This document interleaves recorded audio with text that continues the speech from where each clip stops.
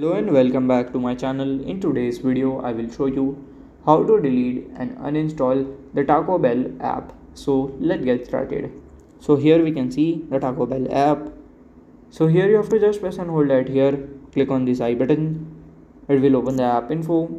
So from here you have to scroll down and then you have to click on the last second option. Just go at here. Click on here at your uninstall button. Click on here at uninstall and that would be done. So this is how to delete and uninstall the Taco Bell app. And if you find this video helpful, make sure you like, subscribe and share the video. Thank you for your watching.